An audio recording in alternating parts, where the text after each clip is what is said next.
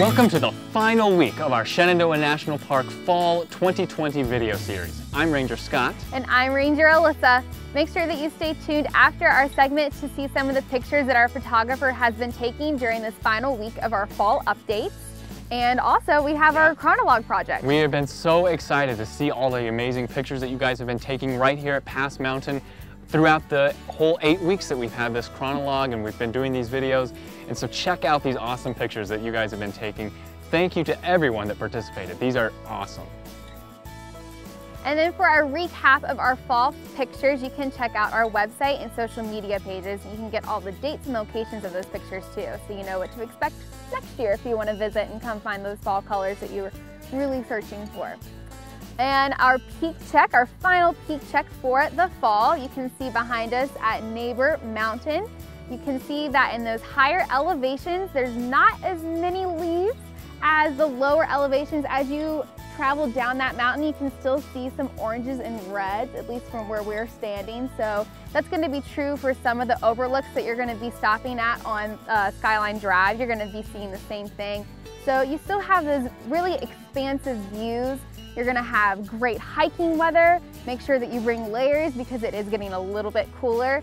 And I mean, wildlife, they're out and about, they're doing their winter thing, preparing for winter, so there's still so much to look forward to when you visit Shenandoah. Definitely. It's my favorite season to hike in the fall weather like this. And just like you said, you have the beautiful views and the weather is usually pretty nice. We do have some rain coming this week and this weekend, so just be sure to check the weather before you come. And you know, the weather varies. It's 100 miles of Skyline Drive, so there's different weather at the north versus the south, so just make sure you check it.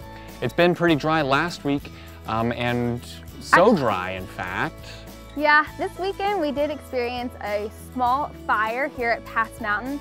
It's still under investigation, so just because it has been so dry that we really ask you guys to make sure that when you're up here to recreate responsibly.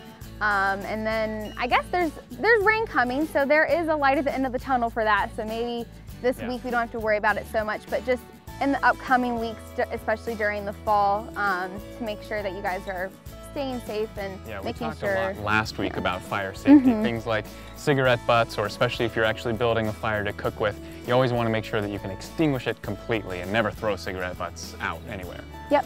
Awesome. Absolutely. So we also last week were talking about astronomy and the things that are coming up in the night sky here in Shenandoah National Park, where the night skies are truly amazing. We talked about how Mercury and Venus are visible before sunrise and how at sunset, just after the sun sets, you can see Jupiter and Saturn. All the cool planets are out right now, as well as Mars is out at sunset. That's the other one. So the new moon, that's when the moon is completely dark at night, is November 15th. That's on Sunday. And on the 16th, on Monday, is the peak of the Leonids meteor storm, or meteor shower. That's a very famous, one of the most famous, I think second only to the Perseids in August, meteor shower. Abraham Lincoln famously saw it in 1833. They have all these amazing wood cuttings. I was showing you some before we came, where it's just the entire sky is completely filled with meteors coming into the atmosphere. They said it was a 9-hour shower and there were over 200,000 meteors in those 9 hours. Wild. How cool to see that. And it's coming, it's not gonna be that powerful, almost certainly. It peaked in 1833, it peaked in 1966.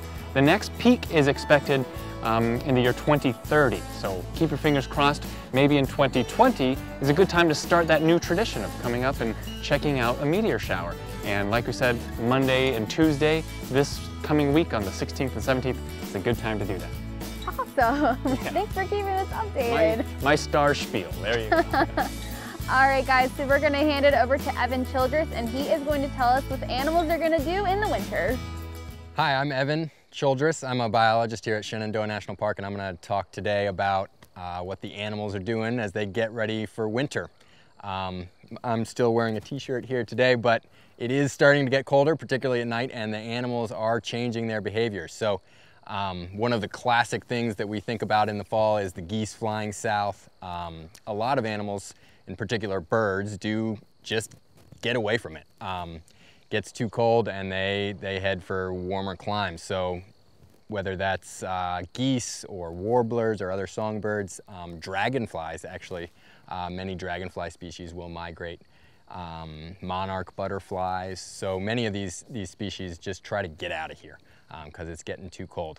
The other options are to escape underground, so or into other places that might be a little warmer. So some species that do that are bears, are another classic example of a animal seeking shelter in a cave, or in Shenandoah National Park, it's often a hollow tree. Large hollow trees are the primary denning options for bears here. And actually, you know, black bears in Shenandoah aren't quite as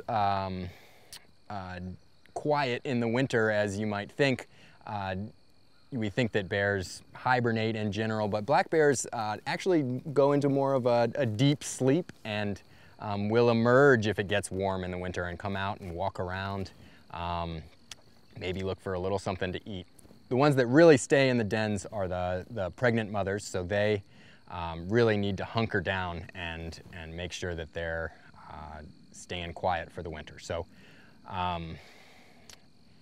So who else is taking shelter in the winter? So one pretty interesting and slightly disturbing option is for the snakes. So snakes like rattlesnakes and garter snakes will retreat underground, and because there are only a limited number of places where snakes can go, they'll often group in large numbers. So you think, you know, Indiana Jones falling into a pit of snakes, it can be like that with rattlesnakes, and garter snakes are docile and not nearly so scary, but they also group in impressive numbers. Your chances of actually falling into a snake pit here in Shenandoah are very slim. They are more likely to be in sort of rock piles buried deep underneath, but there are large aggregations of snakes. Amphibians also retreat under the ground, so frogs and salamanders will go deep enough where they're not getting frozen when it gets really cold. One of my favorite winter stories about animals is about wood frogs. So they don't retreat. They essentially just say, you know what, I'm gonna stay here and just endure it. And what happens is they actually are able to create conditions within their body where the water between their cells freezes solid. And the cells themselves are concentrated with alcohol and sugars so that they don't freeze. But if you pick it up, if you find a wood frog, it's just like an ice cube. It's frozen solid, and then they thaw out and their heart starts pumping again and they're able to hop off. But they essentially are just able to adjust their physiology to endure the freezing solid. And other insects, insects do that as well. So caterpillars like a woolly bear that you may be familiar with, they're a black and rust-colored little fuzzy caterpillar that you see everywhere here in the fall. They also just essentially freeze solid and are able to thaw out and start crawling around again. And here in Virginia, you know, we have relatively mild winters, and so on warmer winter days, species like that may be more active. Let's see, what else happens as the animals get ready for winter? So birds, some of them do migrate away, but we do have many species that stay here for the winter. And one interesting thing that they do is they change who they associate with as it gets colder. So the small insect-eating birds like chickadees and nuthatches, downy woodpeckers will be very solitary, or they'll pair up and breed in the summertime. But as the winter comes, they group into large flocks of a bunch of different species. So they're all kind of working their way together through the forest.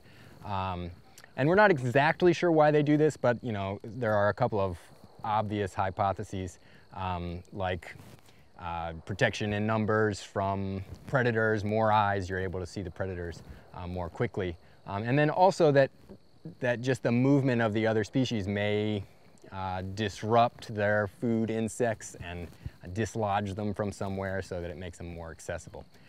So you may see groups of birds that are all different species moving around together. So I think that about wraps up what I'm thinking about for animals as they get ready for winter. So come out to Shenandoah and see if you can't spot some of these things. The ones to look for in particular are the birds that are above ground and still active. But you may see a bear wandering around, and if you do, don't be surprised, because they don't always go to sleep for the whole winter. Thank you so much to Ranger Evan for that awesome video. We are excited, as well as the animals, to get ready for winter. There's a lot of things that means. One of the things is that there's going to be fewer crowds, but right now there are still a lot of crowds here in the park. One way that you can avoid the crowds at the entrance stations, we still want to push you to recreation.gov. That is a fantastic website where you can get your pass online and you can skip the lines of people that are paying on the weekends, especially those lines get pretty long. So go to recreation.gov and you can get your pass there and come right on into the park. Yeah, so speaking of crowds, we're still seeing quite a few people at White Oak and Old Rag, so make sure, if you can, to come during the week to hike those hikes. But if you do want a Plan B hike on the weekend, if you did have plans to do Old Rag and White Oak, you can go to our website again. That's right, our website, nps.gov/Shen. There's a great section there where you can go in to plan your visit, outdoor activities, hiking, and you can find hikes laid out by whatever you need. Do you want to avoid crowds? Do you want ones good for children, dogs, whatever you need? Yeah. It's all right there on the website, so make sure you check it out. Yeah, and then also if you do bring your pet, make sure that it's on a leash at all times on those hikes.